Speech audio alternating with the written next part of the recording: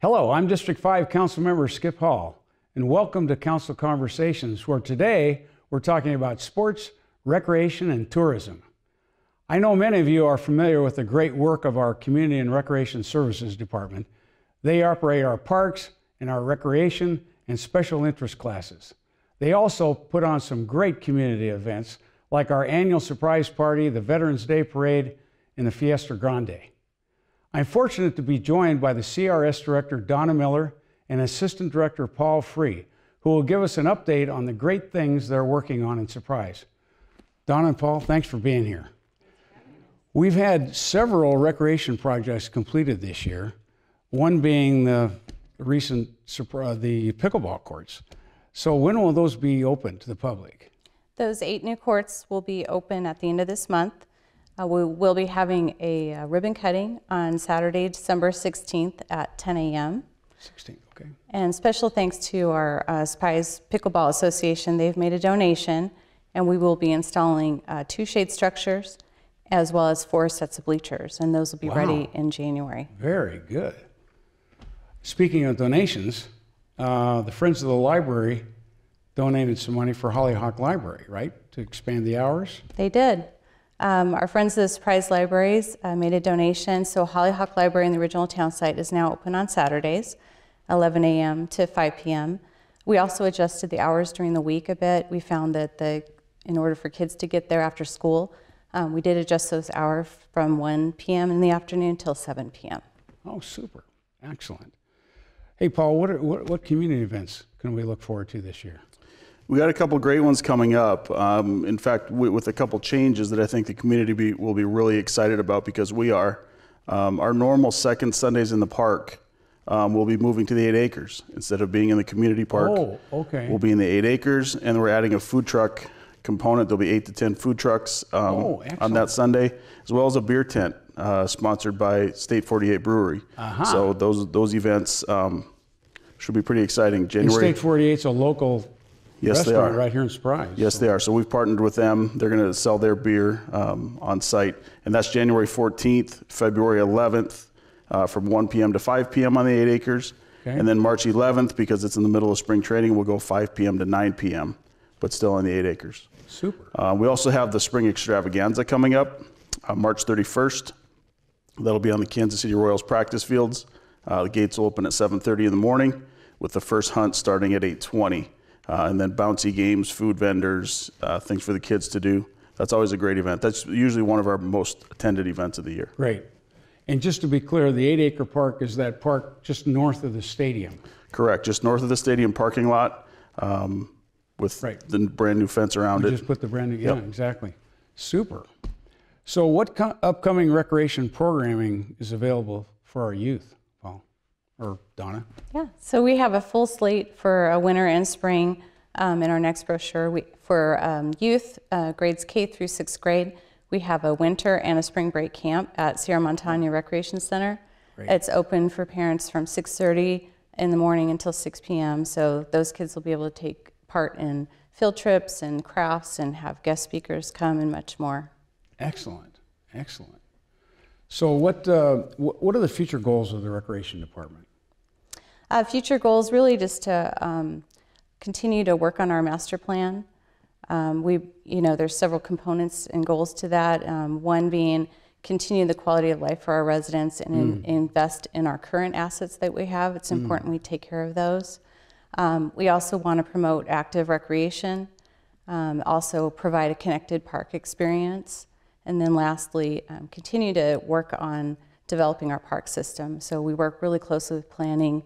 Any opportunities there are to pursue open space or future parks, we're working on that. That's great, Donna.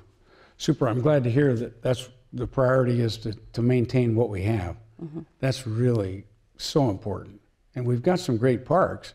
It's just we've got to keep them maintained and looking sharp, looking fresh. So I appreciate that. So Donna and Paul, thank you for joining me today and sharing these updates with our viewers. Coming up next, we'll be talking with Kendra and Joe from our newly formed Sports and Tourism Department. We'll be right back. Bad driving affects us all.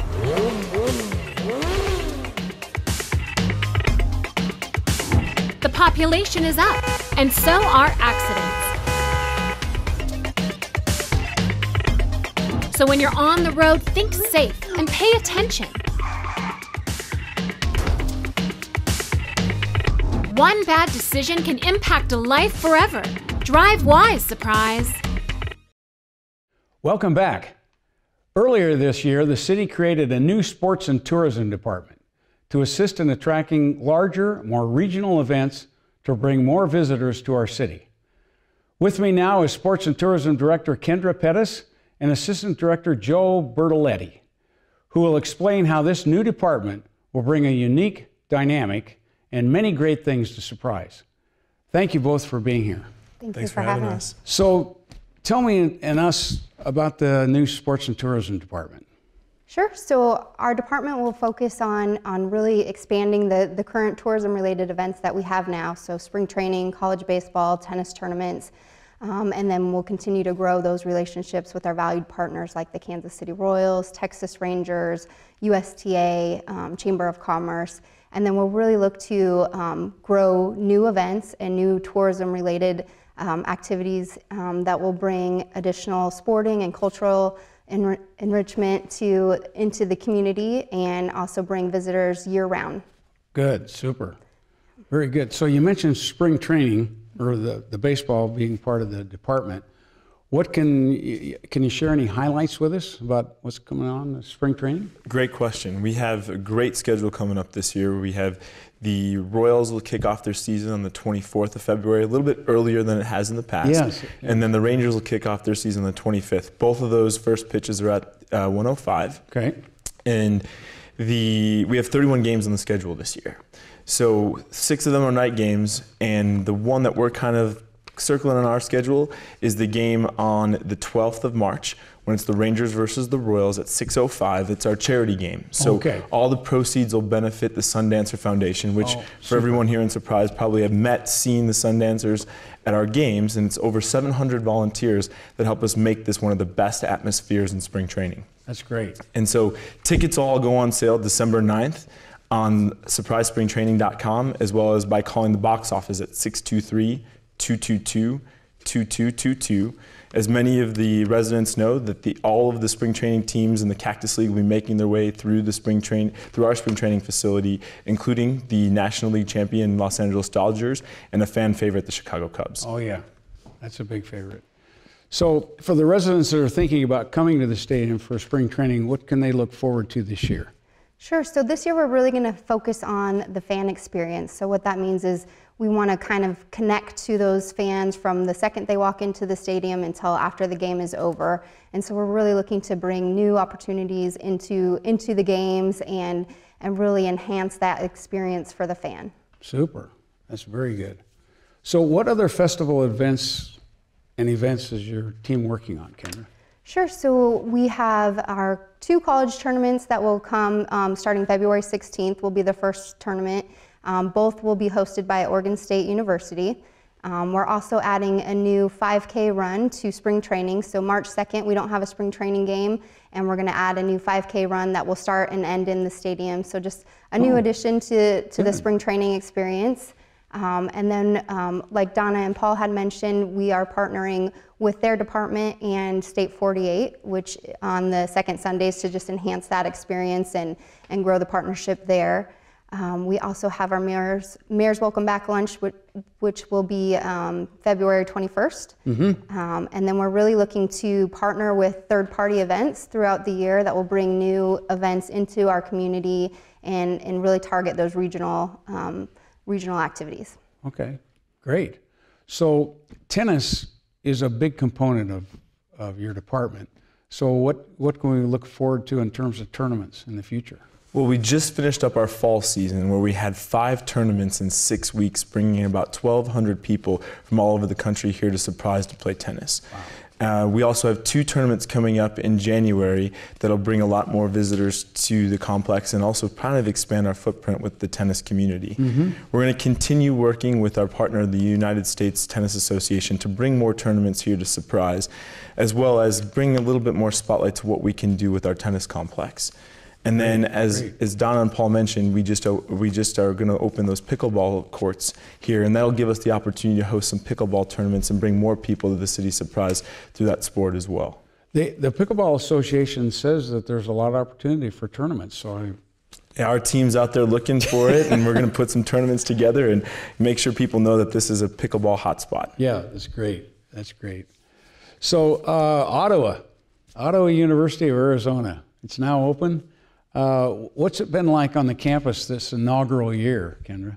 It's been great. You know, it's been really exciting to see the students arrive, and they just bring a new energy to the campus and to the city itself. And Ottawa is kind of one of those public-private partnerships that we're looking to do. You know, they were a partner here at the Communiversity for over 9 years, and both parties realized that there was an opportunity to expand their services here and offer the full undergraduate program and the residential experience, as well as the 21 collegiate sports. So we're just really excited to have Ottawa here, and they've had a great first semester. So they started with 434 students. Wow. Yeah, so it's been great. They just completed their football and soccer field over the last couple weeks. It's gorgeous. So we're very excited to see what they're going to do in the future, and they've been a great partner and just brought a lot of energy to the campus itself. That's great.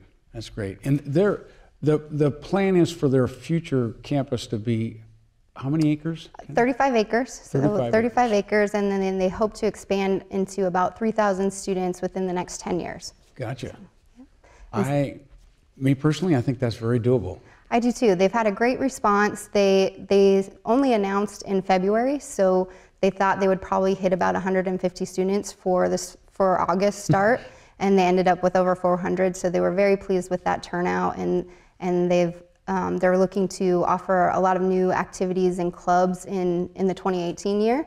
So look for new scholarships in engineering, education club, DECA club. They're also even starting like an ultimate frisbee club team that they'll have scholarships, and bowling, and so some really good opportunities. And they're really looking to kind of round out their student population with additional activities, and it's kind of for the student who really wants to participate in their college. That's excellent. Well, before we leave, I just want to point out something. You came to this department as the leader from internally. Mm-hmm. You were part of our economic development department, and you did a great job there. And you were pretty much the primary liaison with Ottawa, weren't you? Mm-hmm. Yep. While we're going through this transition, yeah. Yes, so there were 2 project managers, and I was one of them. And so I really got to see Ottawa over the last couple years just grow into what they are today, and it's been exciting. Well, they speak highly of you, so that's great. And Joe, you came to us from where?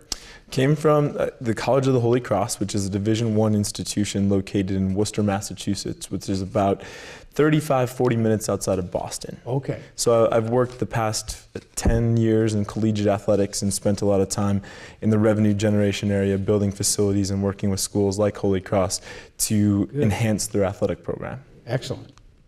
So I think we got a strong team, and I'm, it's great. Kendra and Joe, thank you again for sharing this information with me and our viewers. This is really an exciting time for our city, and I look forward to where we're headed. I hope you enjoyed our talk today. If you have any questions or comments, please call me or email me. I also welcome you to sign up for my weekly newsletter filled with the latest city news and information. Just click on the Notify Me button on my website to sign up. Thanks for watching, and I look forward to visiting again soon.